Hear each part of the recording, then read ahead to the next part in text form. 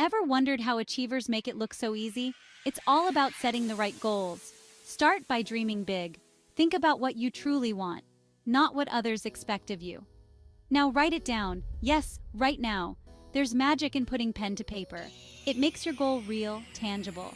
Next, break your big dream into smaller, manageable milestones. Want to run a marathon? Start by jogging short distances. Looking to start a business? Begin with a solid plan. These smaller goals are your stepping stones, each one bringing you closer to your ultimate achievement. Here's a pro tip: set SMART goals. Specific, measurable, achievable, relevant, and time-bound. This framework turns vague ambitions into clear targets. For example, instead of saying I want to be healthier, say I will exercise 3 times a week for the next 30 days. And don't forget to celebrate your victories, no matter how small.